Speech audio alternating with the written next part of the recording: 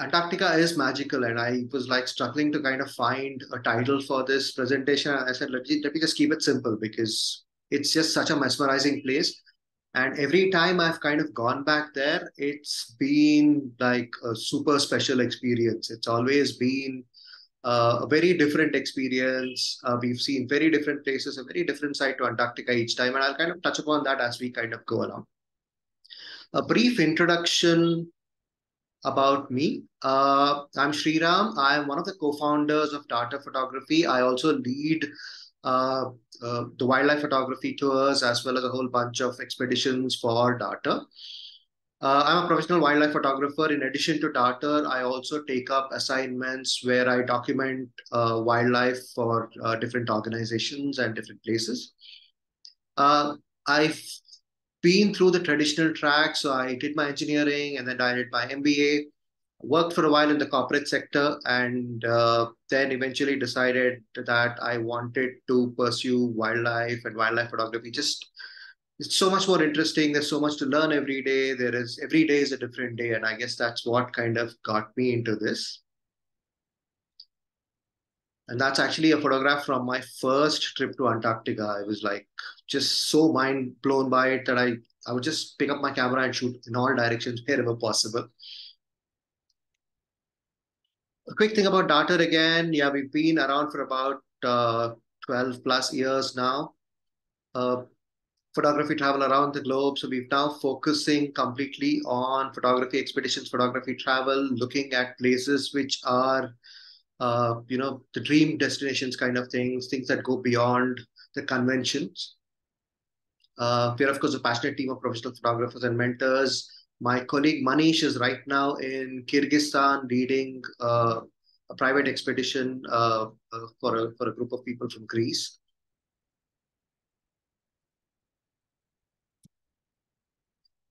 So, one of the questions that always comes up when I talk about Antarctica is, have you seen polar bears?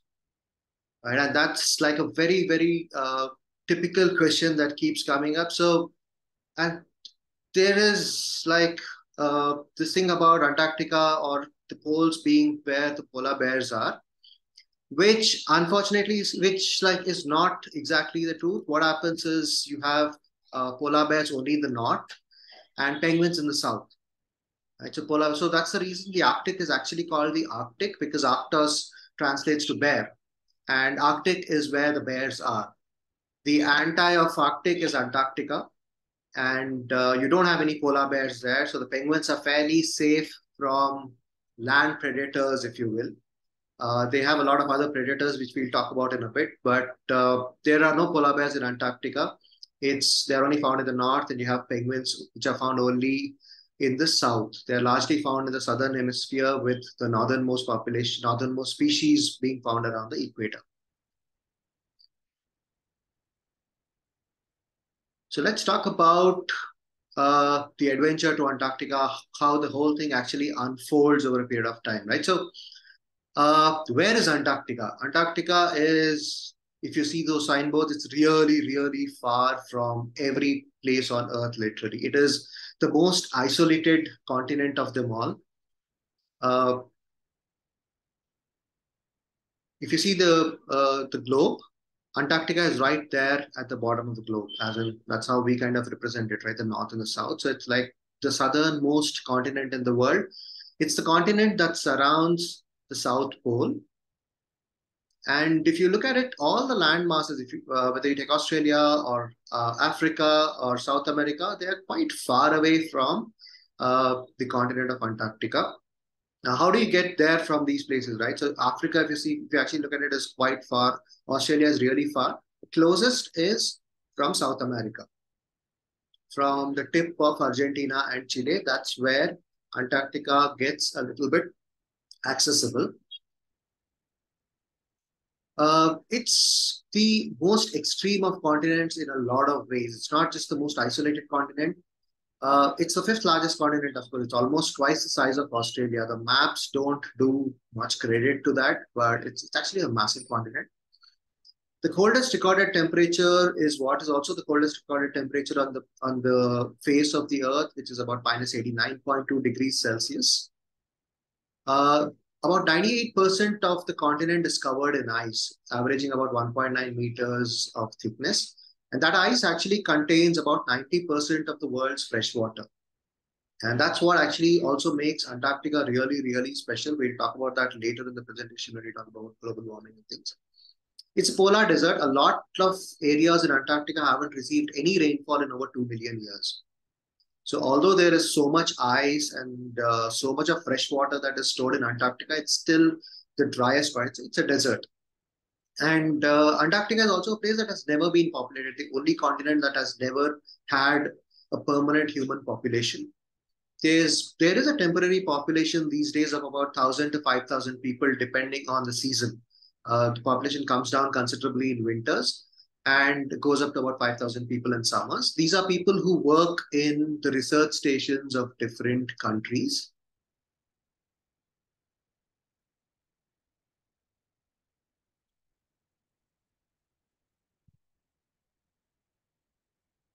So when we talk about Antarctica expedition, right? So we talked about traveling from the tip of South America down to the continent of Antarctica. So we typically go on a small luxury expedition ship. These ships are built for traveling to the poles. They are really strengthened hulls and stuff to travel through the ice.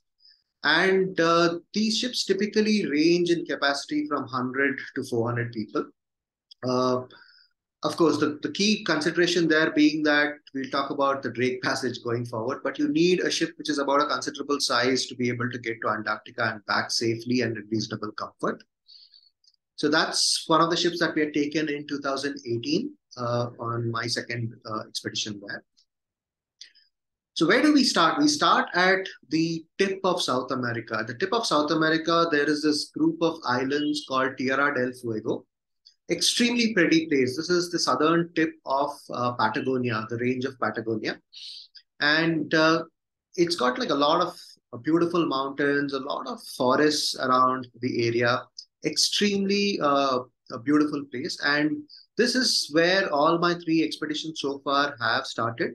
There's a place called Ushuaia, which is the southern tip of uh, Argentina. It's supposed to be the southernmost city in the world. That's what it called. They call it El Fin del Mundo, which is the end of the earth. And it's a small town which used to be which used to thrive in the 80s and the 90s because of their very strong electronics industry, which has ever since, of course, not seen the good times that it has seen earlier. But it is now a thriving expedition slash tourism town because one, it's of course the southernmost city in the world, but it also becomes one of the big gateways for Antarctica.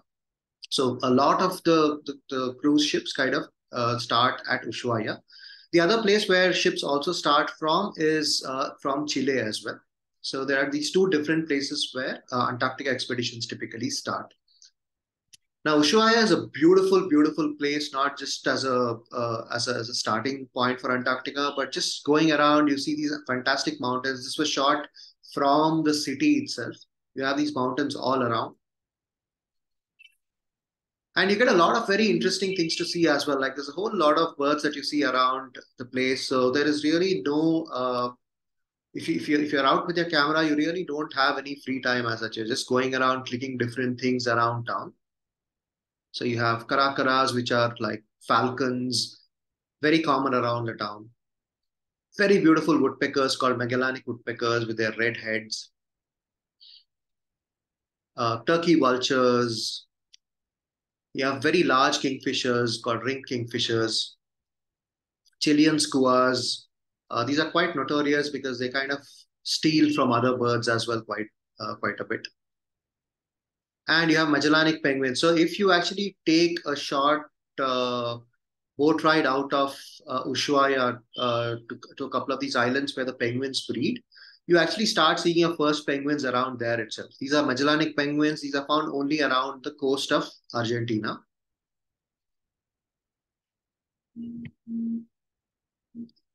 So of course, after After a short stay in Ushuaia, it's now time to kind of board the expedition cruise.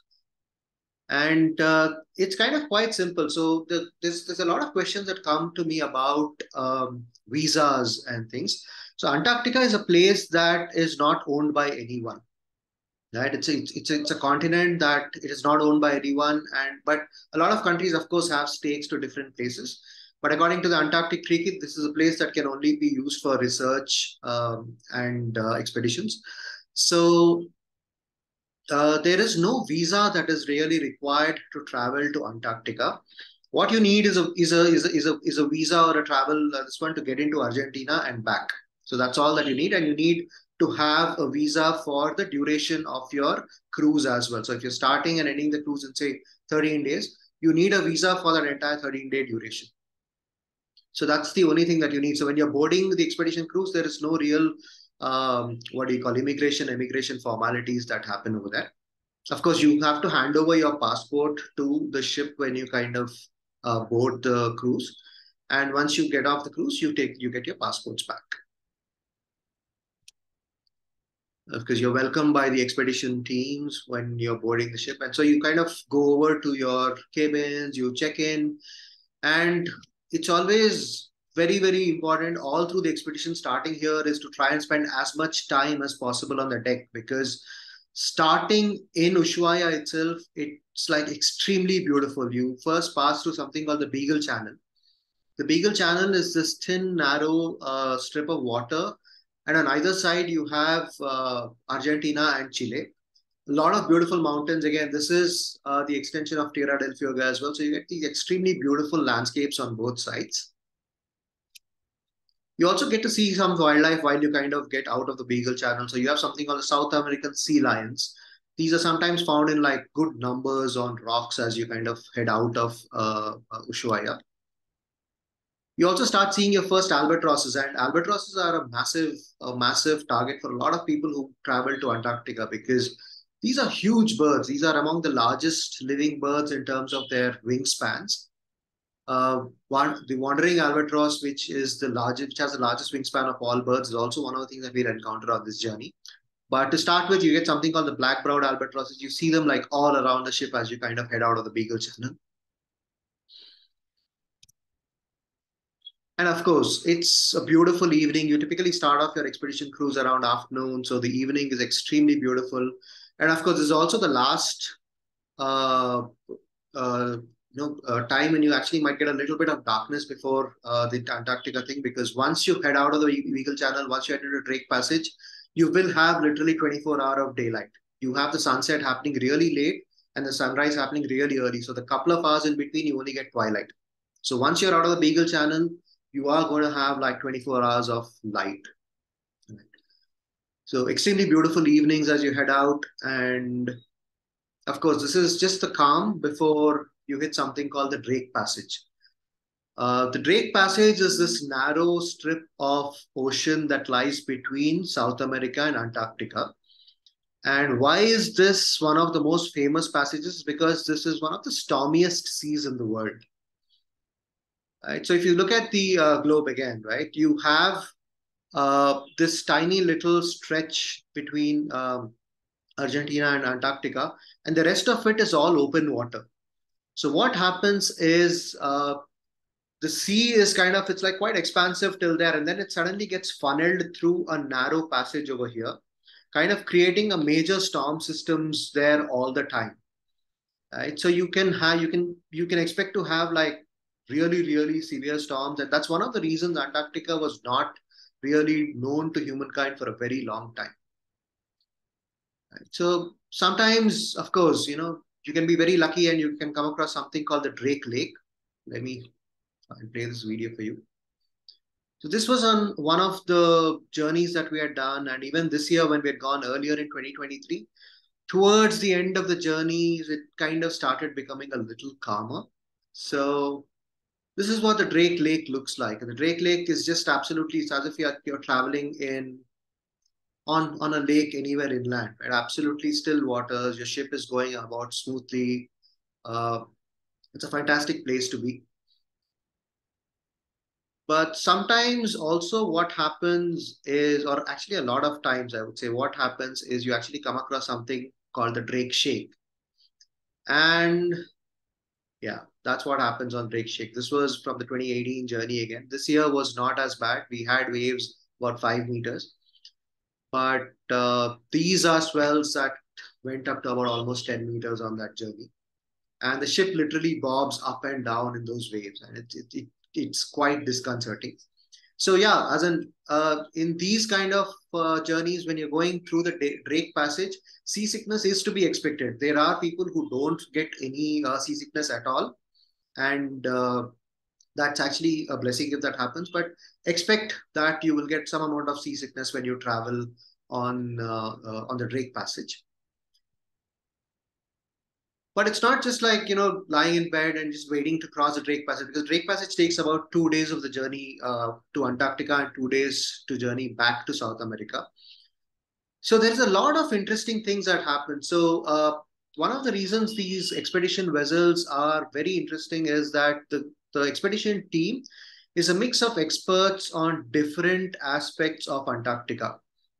Like this person was talking, I think, about the geography of Antarctica or the history of Antarctica kind of thing at the point. But you get back to the classroom during the Drake Passage. So you have like 2 or 3 sessions happening every day, morning to evening.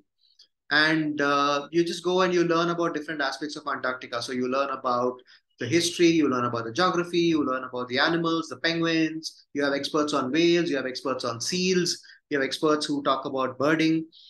So it's a very interesting time to spend there, right? You spend that hour and a half, you get like a lot of information about Antarctica and why it is such a special place as well. So going and sitting in the classroom is one thing that you do. The other thing that you do is, of course, you try to brave your way onto the deck, the outer decks, because if there is a Drake Shake, there are great chances of seeing some really amazing birds like the wandering albatross. Now, these are birds which are really, really active when the seas are rough, because rough seas churn up nutrients. They churn up a lot of other wildlife underwater. And these guys have a really good, busy time hunting. So you get to see a whole bunch of albatrosses. The wandering albatrosses really, really are very impressive. You get the northern and the southern royal albatrosses almost rivaling the wandering albatross in terms of their size. Extremely graceful, extremely pretty. You see the light-mantled albatrosses from time to time as well. Quite rare compared to the others, but again, a very different kind of albatross. You see something called the southern and the northern giant petrels.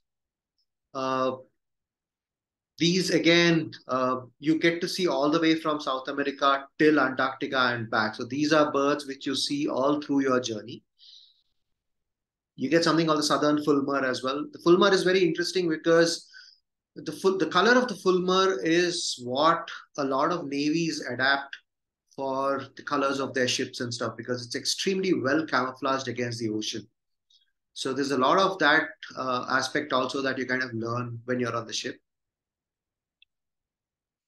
Of course, soon you're out of the Drake Passage, you're out into open seas of Antarctica, and you start seeing your first icebergs.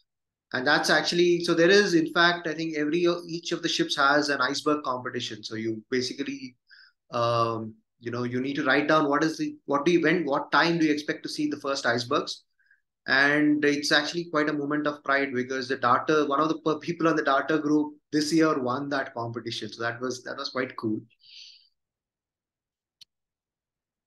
And you start seeing land very soon, called something called the South Shetland Islands. Um, Extremely beautiful formations of rocks, all over the place, and you start seeing and you start smelling the first penguins from far away as well.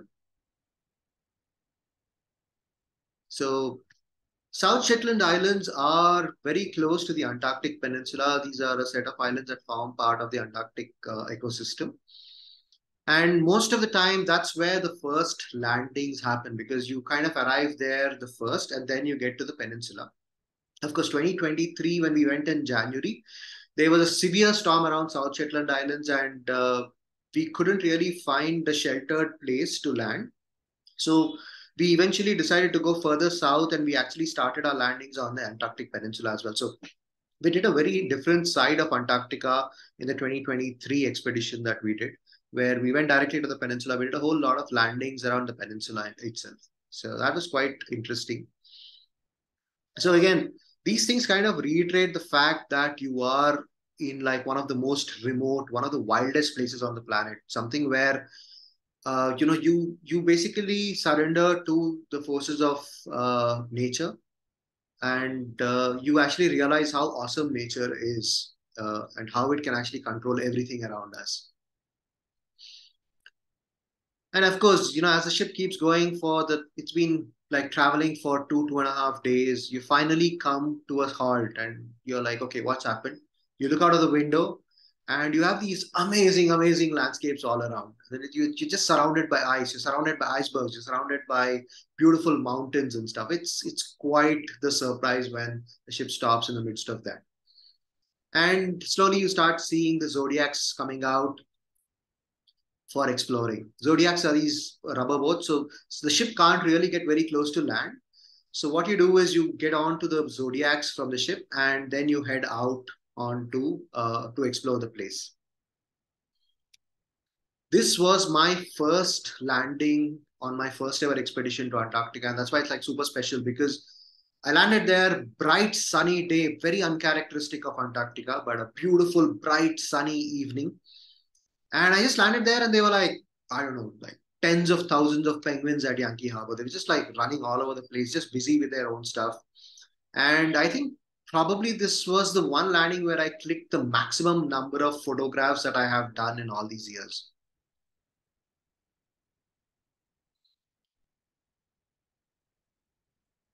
And they were just running in everywhere. So there was a bunch of penguins that were like running in from the water. They had just finished their fishing. They were just walking in. A whole lot of them using these penguin highways, and this was one of the most interesting phenomena I still continue to be in awe of. So because there is so much snow, what penguins do is it's kind of tough to walk on snow. And if you are a bird, which these penguins, which are gentoo penguins, are about 2 feet tall. And a penguin that's about 2 feet tall, if it has to walk through snow that's 1.5 feet tall or 2 feet tall or more, it gets quite cumbersome. It's not an easy task to do. So what these birds do is they kind of walk along the same line up and down from the ocean to the nests and form what are called as the penguin highways. So they always walk on that same highway up and down. There are multiple of these highways that get formed during the season, and they actually form those nice hard ground for the penguins to walk. It becomes easier for them to reach their nests and come back to the ocean. Uh, these are so you kind of sit at penguin nests, and penguin nests are very simple. They're just made by collecting rocks and putting them together, and the parents incubate the eggs. Sometimes you have, of course, the nests need to be reinforced and things. So you have penguins coming and putting in the pebbles from around. But pebbles are a very, very, very treasured commodity there, because these islands, if they're filled with snow, there is very little pebbles that are available. So sometimes you also see penguins from other nests quietly sneaking up and stealing these pebbles. It kind of becomes like a, a, a show that these things put on, and then the parent would either come back or would just notice that, snark back. It's quite an interesting thing to watch.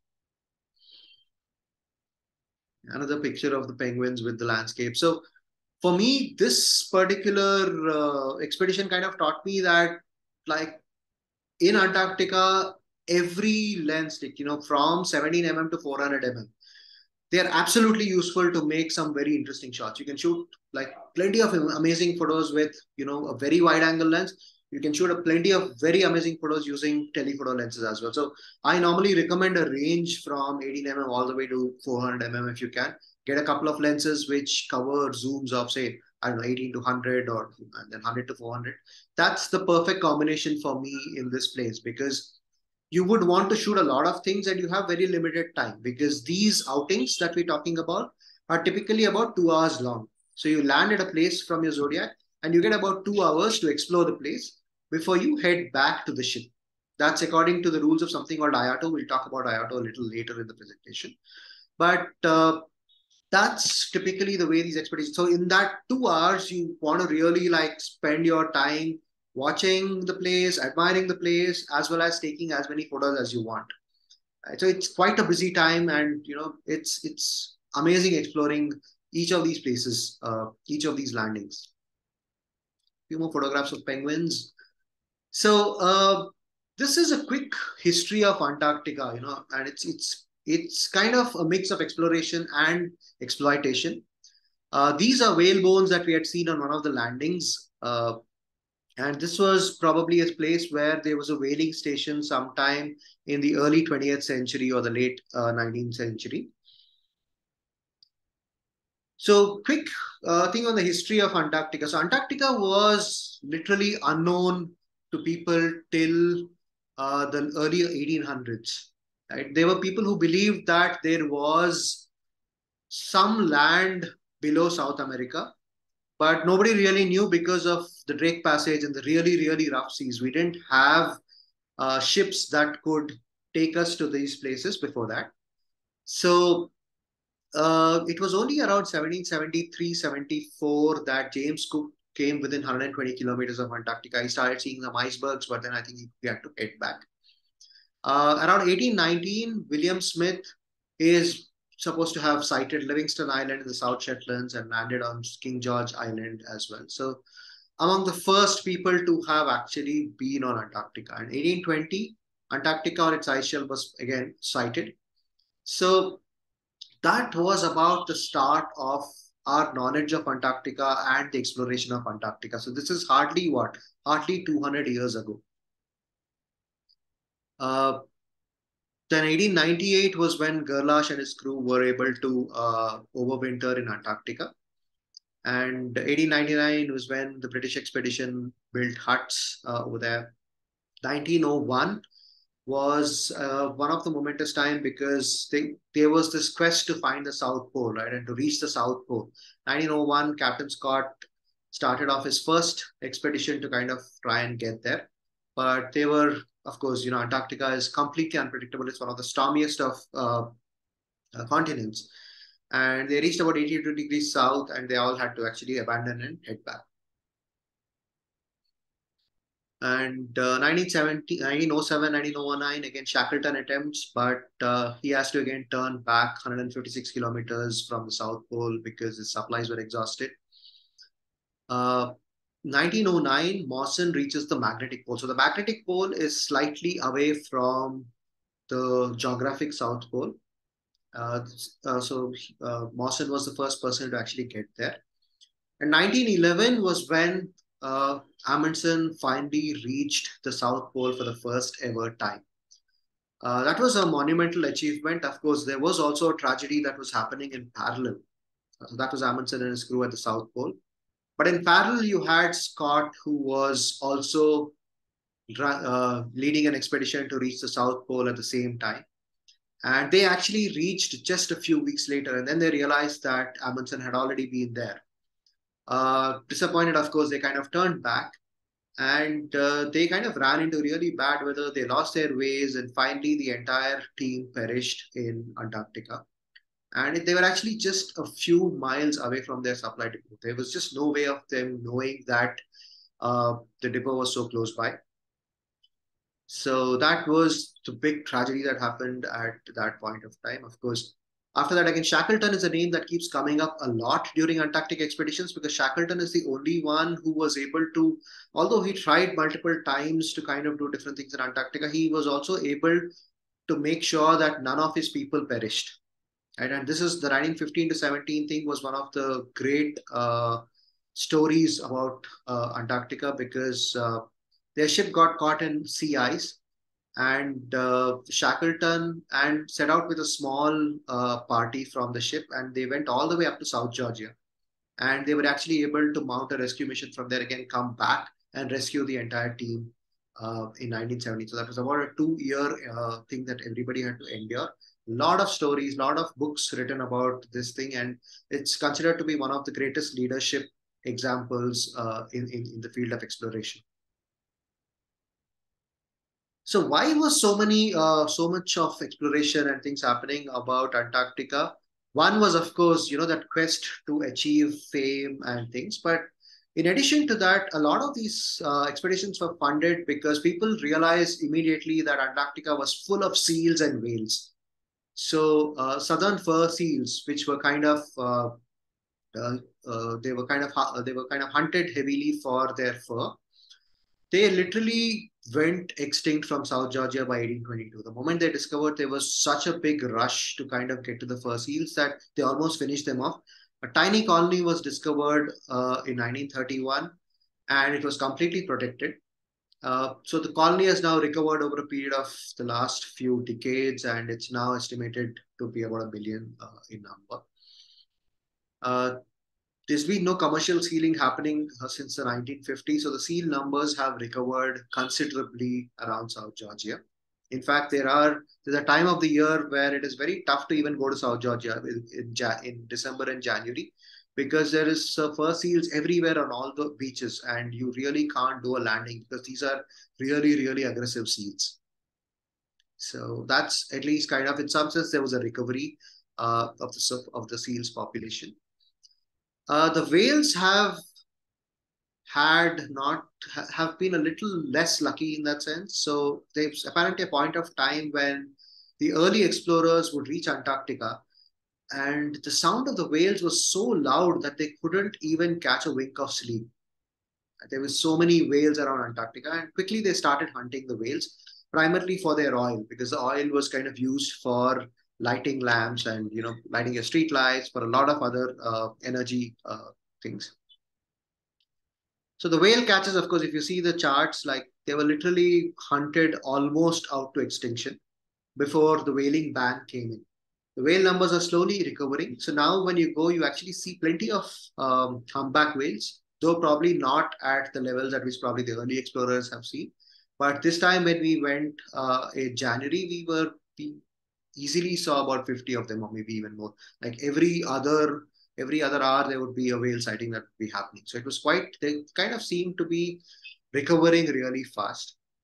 The other whales are taking a little longer, like blue whales and fin whales and stuff are taking a little longer to go, but humpbacks are back in quite good numbers. So coming back to the expedition, right? This is a typical expedition. This is like just an example thing. This was the one from my first expedition in 2017. So the way it works with these expeditions is that there are a certain number of landing points in Antarctica which are pre-decided. So there's an organization called IATO, which all the expedition ships are members of. Now IATO decides that there are these 25, 30 different places where the ships can land and conduct shore landings or conduct zodiac cruises and stuff. Uh, and then, depending on the date on which you're sailing and what other ships are in the area, your captain kind of decides, okay, today I'm going to land here, today I'm going to land here, because they don't want two ships to land at the same time. There'll always be only one ship landing at a landing at any point of time. So they all schedule it accordingly and they land at different places. So typically it's a mix of South Georgia and, a mix of South Shetlands and Antarctic Peninsula. You have a mix of landing sites that happen. And of course, there is so much of landscape all around, whether it is from the ship or whether it is on the landings, you just can't get enough of the ice continent. And here's a few landscapes which for me are like special. This is again from my first expedition, and I really like this shot because it shows the expanse of Antarctica at the same time. How I got there, there's a few penguins in the foreground, beautiful evening light coming through. It's a very nice representation of Antarctica for me. This again is from the latest expedition that I did. I really love this shot. It just looks like a crown. And the clouds coming in from the top. Just love the way the whole thing came together here. This is a place called Deception Island. And this is a volcanic island. So it's all completely black. So when there's plenty of snow on the island, you get some phenomenal patterns. It's a beautiful place to just admire. Just go crazy just taking these nice creative perspectives from different places. Another example of Antarctica. A lot of times what also happens with Antarctica is you have these clouds that are hanging really low. So you get this very dark deep, desolate kind of a feel of the place where you have clouds and the mountains kind of disappear into the clouds. It creates this beautiful, moody, gray kind of a thing. Extremely good for making some beautiful monochromes. Sometimes amazing light happens at sunset as well, gives you some beautiful colors in the sky. Can't get enough of the icebergs. There's so many icebergs ranging from really tiny blocks of ice to massive ones which are miles long, and some very nice patterns and structures around. Hanging icicles on this one. This was one of the icebergs that had, this is one of the glaciers and that just carved a few moments ago. Here, another glacier. A lot of glaciers all around. Glaciers are these rivers of ice that are coming down from the mountains and ending up in the sea. So a lot of times you'll see these blocks of ice that are falling off into the ocean. That's a natural process, of course. There is so the glaciers, like I said, is a river of ice, and the river ultimately gets into the ocean.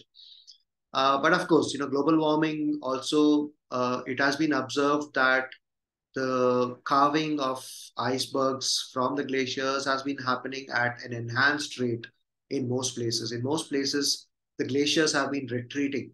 Glacier that used to be like 2 miles ahead earlier, like about 20 years ago, today has retreated by that much. So there's a lot of change in Antarctica. Of course, it's very tough to notice that over a period of an expedition to see global warming in action, but it's still quite a beautiful place to watch. Icebergs again.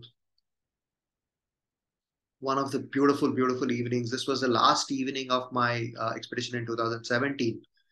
And we just come out to watch the evening, and suddenly the sky burst into this beautiful lilac and pink uh, range of colors. Almost like a fitting farewell to Antarctica for that trip. And you can start seeing, like, wherever you look around, it's very tough to find just clean landscapes because there are penguins everywhere. Like, you just point your camera at one direction, you'll start seeing some penguin colony or some penguin walking around the place. And they can actually be integrated into your landscape shots really, really well that way. This was a beautiful snowy day, and there was this penguin just looking out into the sea.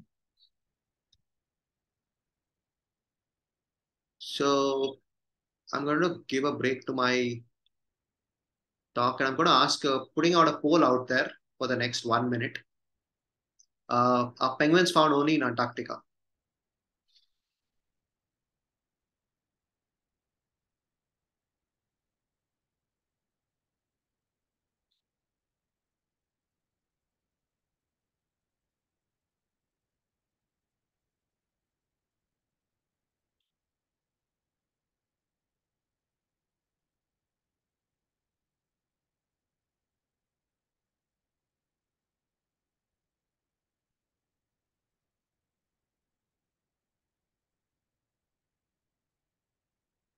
Okay, we've been getting the answers in, and I think most people are saying no, and a couple of people have said yes.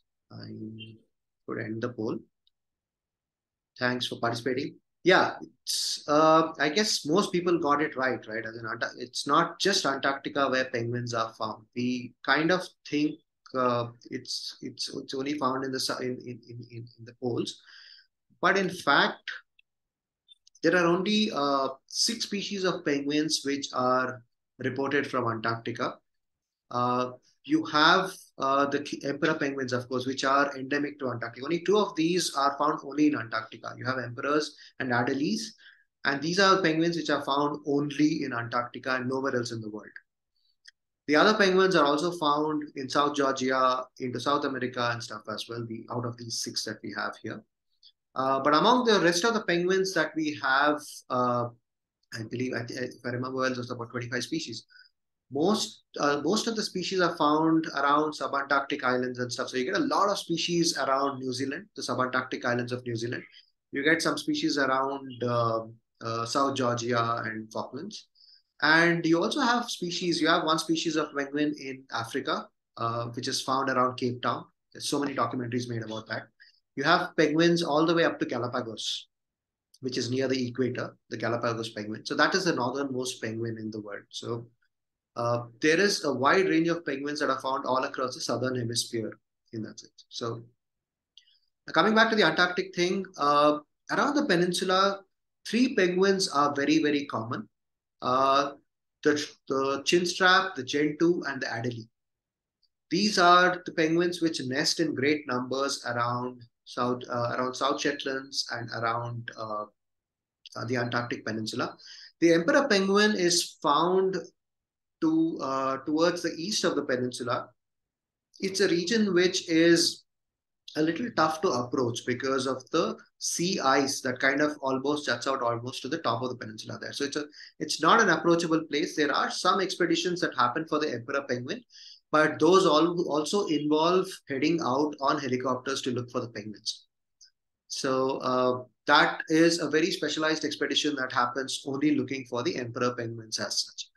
But on the peninsula trip, it's typically chinstrap gentoos and adelies. Sometimes people stumble upon them. Like I think this season, I know of at least two different ships that had stumbled upon emperor penguins through the entire season. So that sometimes happen. You have like these penguins just swimming and they reach the wrong place. Sometimes people stumble upon king penguins as well, but king penguins are again largely restricted to South Georgia, and you have some of them around South America as well. So off Chile, you get some king penguins. Off Ushuaia, there's a place where sometimes people have seen king penguins as well. So these are the three penguins which are called brush-tailed penguins. And the picture is self-explanatory. The tails are stiff. They're almost like these brushes. And Adelie penguins are truly Antarctic penguins. They are endemic to Antarctica and they nest there. We see them in good numbers. So Adelie penguin colonies sometimes are like really massive. And this is from a place called Brown Bluff, which is on the northwest side of the peninsula. Extremely photogenic penguins. They have that nice little blue eye ring. And of course, penguins resort to all kinds of antics. This is a way where penguins actually travel downslope. It kind of saves them energy from walking and it's much faster. They just slide on the ice. They use their belly as a skate and they just slide. And they are actually quite good at leaping from place to place as well. Uh, this one just started, it came out of the sea, it jumped onto one of the ice shelves and realized that it was not connected to land. So it actually walked to the end and again jumped onto the next one. Others are waiting to do that. So yeah, that's how a penguin probably looks underwater. I would love to go back someday and do an underwater expedition and see how these guys swim along. But super streamlined bodies and absolutely built for speed underwater. You also have the chinstrap penguins, which absolutely self-descriptory. You see that chinstrap kind of a marking around the throat. Uh, Again, like found all along the peninsula and the South Shetland Islands. The, all penguins have these very very interesting nesting spots. Like the early penguins, once they reach Antarctica, like at the end of winter, early summer, they're faced with a lot of snow. But the snow starts melting at the top of the hill or the mountain. So these guys actually trek up all the way to the top of the hill, and that's where they start nesting. So the earliest penguins, their nests are always built right on top of the mountain. So which is sometimes a lot of distance from the sea. And it's quite surprising how they would have actually made that journey all the way up through all the snow, just taking all the effort, climbing up there, building their nest, going out, fishing, coming back. It's a lot of hard work. But I guess the view makes it up for them as well. So you look around and you have beautiful blue sea, you have the mountains around. It's fantastic views from up there. That's a penguin that's taking a rock to its nest. This is a place called Deception Island, which you had shown the picture of the volcanic place. And this is one of the interesting places to land as well because it's got some greenery around. You don't see much greenery. You don't see much greenery in your pictures from Antarctica typically. It's one of those few places where you can actually get nice green backgrounds and foregrounds. This is again from Deception Island, looking down. All these guys were waiting to get into the sea. It's again a very elaborate ritual for most penguins to get into the sea. I think they're very, very cautious and careful that there are no predators that are waiting out for them. So they take their own sweet time and wait for the first penguin to go in, and then everything kind of follows. Of course, Gentoo is the largest of the three chinstrap penguins, three brush-tailed penguins. Characteristic red beak. Gentoos are believed, so some authorities believe that Gentoos are actually multiple species that look alike. The Gentoos of Antarctic Peninsula are different from the ones in South Georgia, which are different from the ones in South America. Right now, I think they're classified as three different subspecies. Uh, these guys are probably the most numerous, and apparently the numbers of Gentoos that people are seeing on the peninsula has been increasing tremendously over the last 20 years. They were apparently not seen in these big numbers earlier. And over a period of time, they've actually been seeing the Gentoo penguins expanding to areas where they were not seen before. And you spend time with them, you get some very interesting shots. They resort to all kinds of antics, and they're really, really good at jumping. So these are supposed to be the fastest swimmers among the penguins, and they're also extremely good at just jutting out of water. So this ice shelf must be at least about a meter high, and these guys just come out of the water and straight away jump onto the ice shelf. It's quite cool to watch them do that. And like all other penguins, they have these amazing colonies as well. So you get to the top of the hill and there's a colony of gentoos that is nesting there. It's a tough task. Like I said, they have to make their way all up the snowy hill to get to that nest. Early season is always a little tough to find young ones, but early season is something that I really prefer because you get like a lot of snow. So you get these nice, beautiful white pictures of Antarctica. You sometimes get lucky where the early nesters have already the young ones have hatched from the eggs and the adults are guarding them. So this was one of those opportunities that we had in 2018. And it's not just penguins, right? There's a lot of other birds. There's something called the sheathbills. Like these look like white color chickens. These guys, like they are always on the lookout for penguin nests which are not being guarded, and they go after the eggs. Skuas, again, very similar. These guys are like the eagles of Antarctica. They go after the eggs, they go after young ones. Kelp gulls, again, predators out there. They also do a lot of snatching of prey from the other birds. Giant petrels, among the larger of the birds there. Again, very, very vicious birds. There is, I think, a video of a giant petrel kind of trying to attack this group of king penguins or emperor penguins, young emperor penguins, and then you see an Adelie penguin walking in and chasing it away. That's quite cool. Just Google that just search for that on YouTube. It's a very interesting thing to watch. And yeah, sometimes you see penguin skulls as well, a reminder of the harsh thing in which they live.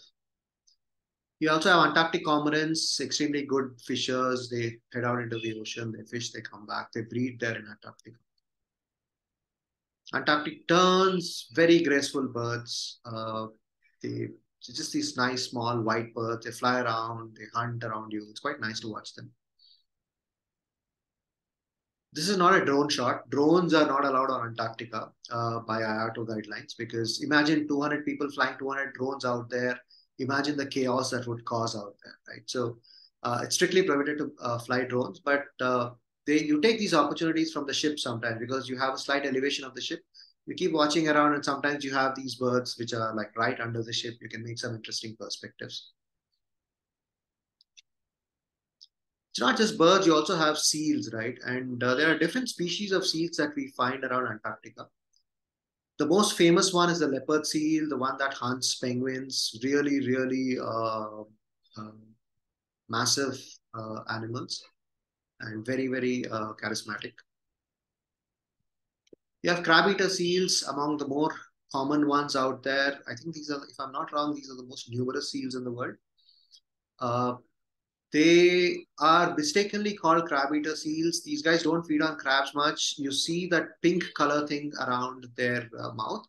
These feed on something called krill. Krill are these small crustaceans which form the backbone of the Antarctic ecosystem. So everything feeds on krill. Your penguins feed on krill. Your seals feed on krill. Your massive whales come down south in the Antarctic summer to feed on krill. So the krill is supposed is they are in like massive numbers out there, and all these animals, the entire ecosystem basically thrives because there is so much krill in Antarctica. It's another crab eater seal. They are all over the place. Like you keep going and you find them in some very nice landscapes to shoot. You also have the Weddell seals. The Weddell seals are again an interesting story because I was watching somewhere and apparently Weddell seals at one point were only found on these big ice floats. But as the ice kind of keeps melting faster and disappearing faster, these guys have started getting up onto land a lot. We saw a lot of them this time in January. All of them just chilling out, just lazing around on land. And these are the big guys. These are the bass. These are the biggest seals in the world. The southern elephant seals are a couple of tons or more, I think, heavy. Huge ones. The males tend to get really big. And typically you see them around South Shetlands. Uh, these, like, that's again, you get some very nice photography. Most of the time they're just sleeping, they're just lazing around. But when they get up and when they kind of do these mock fights and stuff, you get some very interesting opportunities to watch and shoot them. Of course, the young ones are like super cute. They get abandoned by the parents, by the mother, I think after a week or something. And then they're pretty much on their own. And they're just lying out there with their huge beady eyes. And sometimes they do these mock fights against the really among the cutest animals out there. And of course, the whales, the massive whales, these are humpbacks out there. We see a whole lot of whales. The humpbacks are the most showy of them all because they do, and there are a lot of them. And they keep doing this thing of, putting their tails out and, they keep coming out. They do with these little bit of head bobbing to see what's happening. So you generally get to see them much better than the other whales. But typically on the expedition, people have like the people sight fin whales, they sight the minke whales. Very momentary. These things just appear. You see the fluke, you see the tail, and that's about it. But you tend to see a whole lot of species of whales. Sometimes we also see orcas or killer whales. So there's a whole lot of activity in addition to penguins and things. This is closer back to the American coast. You see dusky dolphins. So once you get into the Beagle Channel, you also see dusky dolphins and a whole bunch of other things. So I think it's important to also talk about climate change because Antarctica is something that is one of the emblems of climate change. And why is that? Because there's so much water on Antarctica, right? And a new NASA study shows that Antarctica loses about 118 gigatons of ice every year for the past 16 years. And they account for about half an inch rise in sea levels from 2003 to 2019. Why is this important? It's because Antarctica and Greenland are places where the ice is on land. Unlike the North Pole, where most of the ice is in the sea, in the ocean, and it's already been accounted for. So even if that ice melts, your sea levels aren't going to rise. But if you take Antarctica or if you take Greenland, the ice is actually sitting on land. And every drop of ice that melts out of Antarctica is going into the sea and adding to the sea level. So any extra uh, melting of ice, which is like this 118 gigatons of ice, adds to your sea levels. That's why it becomes very important. Combined with the fact that Antarctica has this massive ozone hole above it, it is one of the most badly impacted places on Earth by global warming. I think apparently last year at some point of time, the Antarctic Peninsula had recorded a temperature of about 20 degrees centigrade or something like that. Really high temperatures. Can't even think of something like that happening in a place like Antarctica. So yeah, 18.3 degrees Celsius. So that is that's one of the big changes that's happening at a place where nobody even lives. And this is a change that we are causing sitting right here in different continents, which are far away from Antarctica. So if you look at it, the amount of water in Antarctic ice sheet equivalent to 70 meters in Earth's ocean. So just imagine what even 1/10 of that could do to our cities or our coastal cities.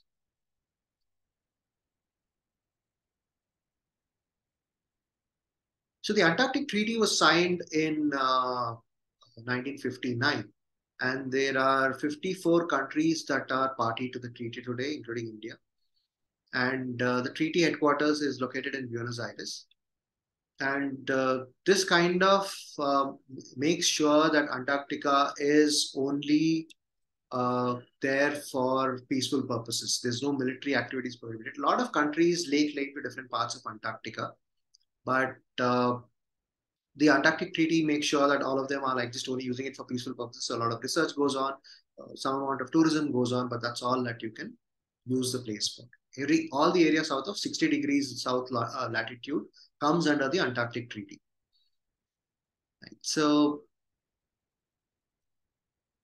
2048 is actually when the restriction on mining and using mineral resources beyond scientific research, that prohibition comes to an end in 2048. And after that, there is again has to be a conference, and again it has to be reviewed, and it has to again be enforced for the next 50 years or whatever. So that becomes a very, very critical timeline to kind of see what happens with Antarctica beyond that. But coming back here again, so these are the two darter expeditions that we've done so far. The first trip that I did was on my own to kind of scope it out because it was an unknown place. I didn't know how the whole thing would turn out. There was a lot of unknowns in terms of the expedition, in terms of the place, in terms of the photography opportunities and stuff. But the first time I went, I was like totally blown away. I was like, look, this is a place that a lot of people need to see. It's a place where there's so much to learn, there's so much to understand, and it's just a place where you can soak in nature. So we've done two expeditions so far. The first one, the one on the top, is from 2018, and the one below is from earlier this year when we had gone in January.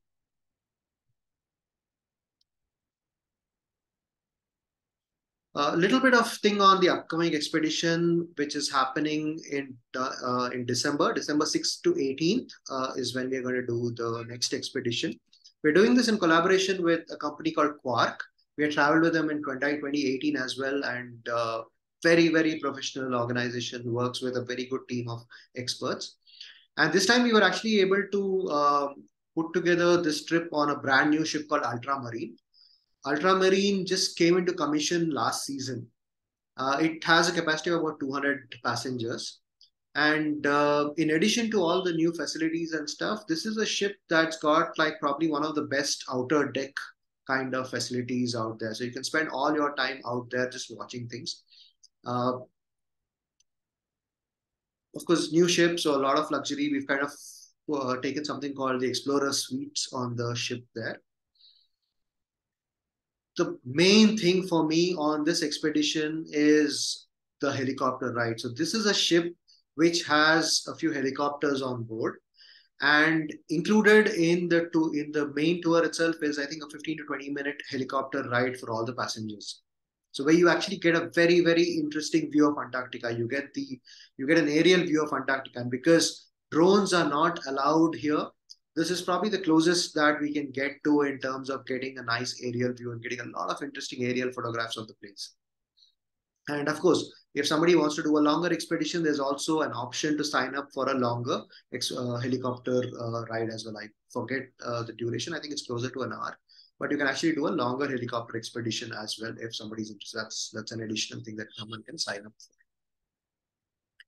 So yeah, so it's basically it's a brand new ship, and we're going to be doing helicopter sightseeing. And of course, the other thing that's included in this trip is the transfer from Buenos Aires to Ushuaia and back. So we're going to be on a chartered flight that will take us from Buenos Aires to Ushuaia. We get onto the ship, we do the expedition, we come back to Ushuaia and take the flight back to Buenos Aires. So all that kind of gets included in the trip.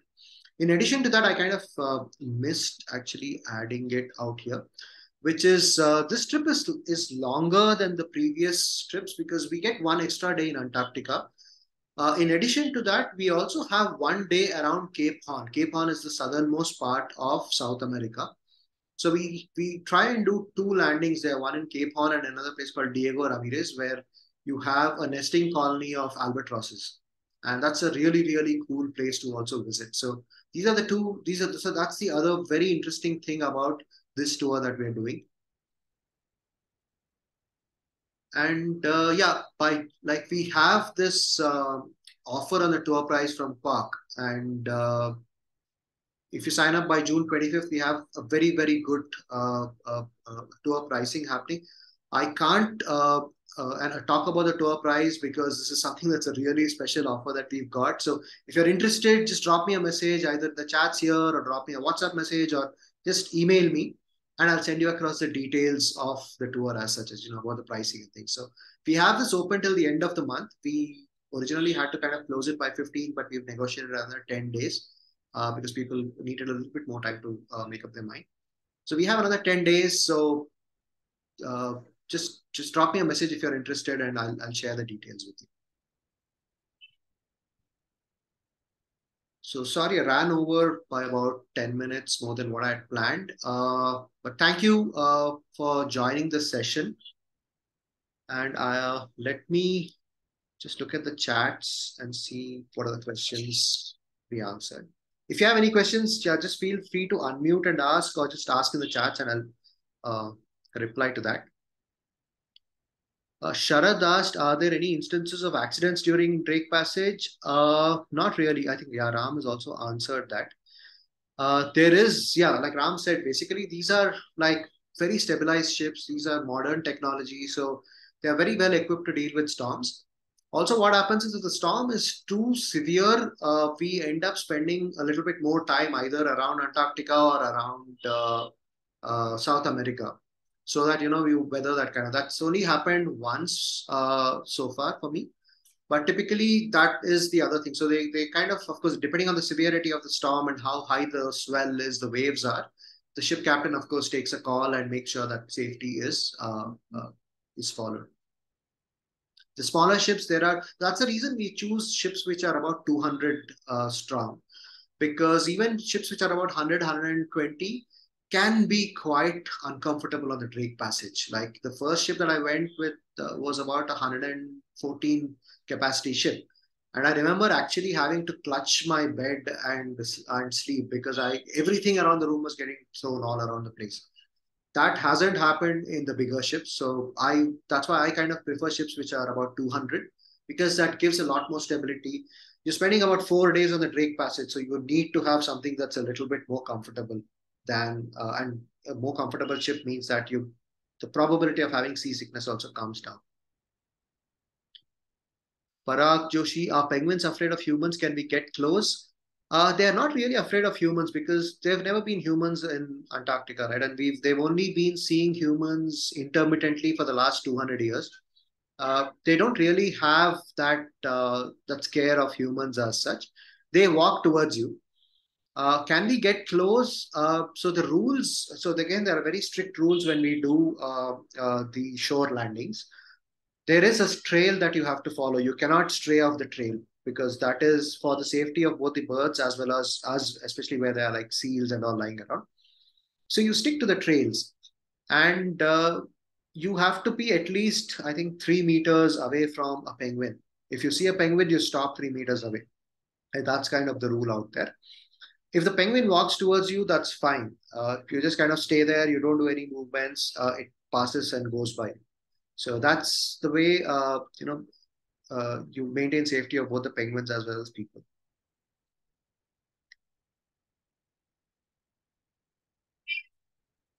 If they stays on the ship only and landings done subsequently, why is the excursion only 2 hours? So basically, what happens is that the landings happen at different places. So although on the map it looks deceptively close, each of those landings can take about 3-4 hours to travel from one place to the other. At least some of these can take much longer, right? So that is one of the reasons, of course. The other reason is, of course, the IATO guidelines, because the IATO guidelines are very mindful of the fact that they want tourism to be sustainable for the next few generations, right? Not just for this time or whatever. So they make sure that the landings are only 2 hours because the amount of time that you're actually out there and the wildlife gets disturbed or whatever gets limited quite considerably. And each landing, only 100 people are allowed on shore. So if there's a ship of 200 people, basically 100 of them get off, spend 2 hours, and then go back, and then the next 100 come. So if you're doing two landings a day, combined with the 4 hours or 5 hours, and you need about an hour to go out and scope and find good landing spots for the expedition team to go and chart out the trail for people to walk. So about 5 to 6 hours is the whole logistics for landing. So if you take 5 plus 5 hours and then about a couple of hours to get from place A to place B, that pretty much takes up the whole day. So that's why even from that perspective, as well as the sustainability perspective, it's restricted to 2 hours at one place. What about the internet availability during the trip, Prem? The internet is some ships offer basic internet facilities. It's kind of restricted. It's kind of like dependent on what ship you're traveling by. The last time we went on Quark had a package which included WhatsApp connectivity without any attachments, free for everybody on the ship. And you could buy other packages on the ship for more usage if you want to make calls or if you want to send attachments and stuff. But be mindful again that we are in like a very, very remote part of the world. So all connectivity is through satellite, and the importance is for the ship navigation systems and their internet connectivity over the travelers. So the internet can be very unreliable. It can be very slow. There are times when the internet doesn't work. So all that can also be there. So I would assume that there is going to be no internet once we get off, sail out of South America till we come back. Anything that you get beyond that is a blessing. So you can actually you can buy internet packs on board to kind of use it for a certain number of hours. But again, that is very, very unpredictable. Sharad, yeah, like I answered earlier, Sharad, there are two landings that are done in a day. So if it's so for the 13-day trip, we are doing about 5 days in Antarctica and one day in Diego Ramirez and the Cape Horn. So we will typically be doing about two landings every day. So expect about 12 excursions. Now the excursions could be different kinds. One is the shore landing where you actually get off and walk. Another excursion could also be where you are actually only in the zodiac. So places with a lot of icebergs and stuff, you also do something called a zodiac cruise, where you're in the zodiac for those 2 hours and you kind of go exploring the entire area as such. So all your photography happens from the zodiac itself. Uh, the helicopter expedition also would be part of one of these expeditions because it's again an operation which you kind of head out. So typically, uh, I would expect about 12 excursions to happen during a 13-day trip. Wind factor during zodiac trip gusts. That is of course a factor plane. So there are areas where we land and suddenly the wind direction changes and there's a lot of wind, or there's a lot of more than the wind, the swell, the waves kind of coming up quite a bit, where getting into a zodiac or getting out of zodiac may not be possible. Sometimes we might have to like there might be just a change of plans. You go there and then these guys try to land and they say, okay, we cannot do a zodiac landing. You typically the ship changes course and goes to another place where you can actually go to this one. You can actually go to another place and hopefully land there. So depending on the weather conditions and stuff, that also might happen. Arnab, yes, seals are the apex predator. Seals, and of course, you also have your orcas, which are the apex predators out there. Parag Joshi, how many landings per day? Two landings per day is what is planned. Sometimes it goes up, sometimes it goes down, depending on how the weather is and stuff. Sharad, how would the 13-day breakup look like? So 13 days, basically the first day you're going to be in Buenos Aires. The second day we fly to Ushuaia and we board the ship. Day 3, day 4, we are in the Drake Passage. Hold on. Day 3, we are actually in Cape Horn and Diego Ramirez. Day 4, 5, we are in Drake Passage. Then 6 to 10, we are in Antarctica and South Shetland. 11, 12, we are again in the Drake Passage, and 13, we get back to Ushuaia. So Roughly about 5 days in Antarctica and South Shetland Islands, and 1 day in Cape Horn and Diego Ramirez. Arpit, temperature range, we are going to be there in the southern summer.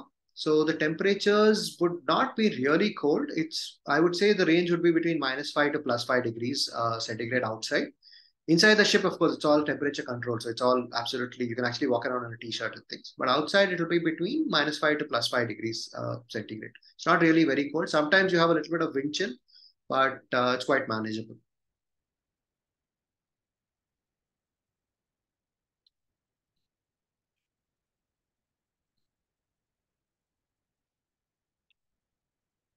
So that's the questions I have in the chat window. Anybody else? Sharath, best time for the expedition. So the expeditions only happen between October and uh, kind of end of February, March. Um, Different times are good for different things. Like I would typically not. So this time, in fact, we had a very good offer for an expedition in October, and one for early November. Now the problem with that kind of time frame is that it's really too early in the season. So the ice could be blocking. You may not have too many places to visit and stuff. So it's a little tough to do, and I would say there's not too much activity also happening in that time. It's just about the time when the penguins have started coming. There's not too many whales out there. I usually like to do either December or January because that's still a little early on, and you still have a lot of snow. The penguins have started nesting. The are already there. The seals are already there. So you have a whole lot of things to photograph at that point of time. Of course, the whales are all very busy feeding. So a lot of times what you see is just the tails or the back of the whales, or you just see them going around and stuff. Now, when you go later than that into February and March, the penguins, most of them would have finished nesting, most of them would have disappeared. There's just a few of them around the place. Because it's also towards the end of the season, the landings tend to be quite dirty as well. So normally, but that time towards February and March is excellent if you want to go and see whales because the whales have all done with their feeding. They're all getting ready to go back further north for breeding. So they start playing. So there's a lot of breaching. You see the whales jumping out of water, kind of things and all happening. So each part of the season is good for different things. My personal favorite is doing it in December, January because it's still white. It's quite nice. It's beautiful Antarctica the way you would kind of expect it. Viral Mehta, I will send you the budget and the round trip cost overall from India. I'll send that to you by email. Like I mentioned earlier, we cannot discuss it online in a public forum because we've really managed a good deal from them. So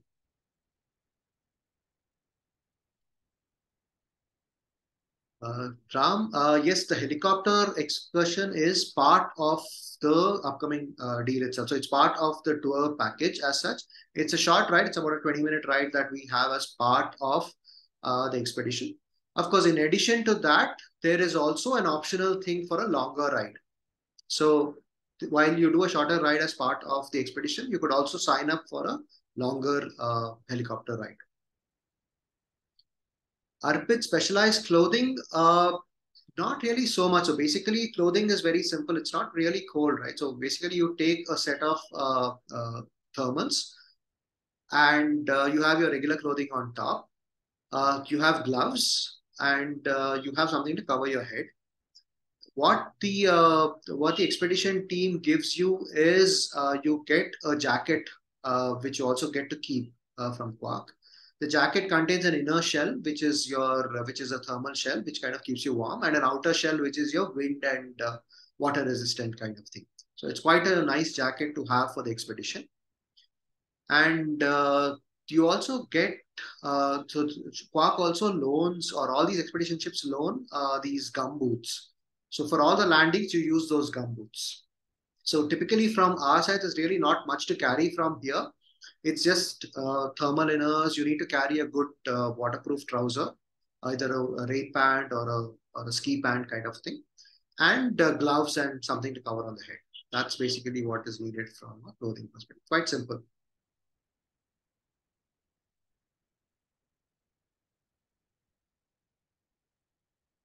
Thanks for joining, Sharad. I'll connect with you.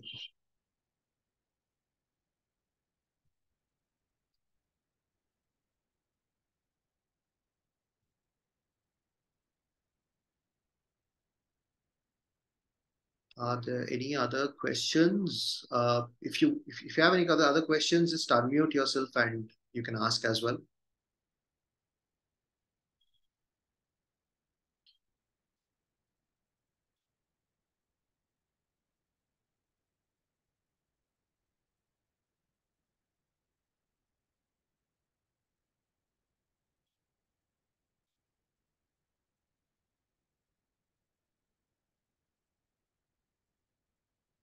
So these are anyway the website data.in anyway has all the details of the upcoming trip. And just feel free to reach out to me. Just drop me an email or a WhatsApp message, and I'll get back to you with all the details of the trip as such.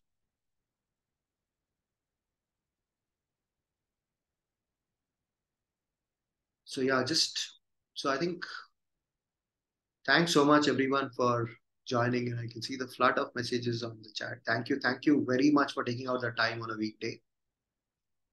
I'll share the link to this talk after it is done and download it, and I'll share the YouTube link.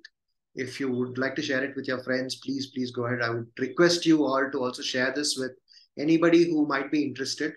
Because Antarctica is a wonderful place. As in, for me, this is one of the most special places that I've been to, and I really, every time I go back, I really look forward to going back there because that I have braved the Drake Passage 6 times now, and I'm still here. I'm talking to you guys, so it's not tough as such. But at the end of the Drake Passage, you have this really wonderful world, which is like completely another planet, one of the wildest places on Earth. So really look forward to seeing you guys at some point of time traveling with me to Antarctica. And thank you so much again. I will stop sharing and stop the talk. Let me know if you have any questions. Please feel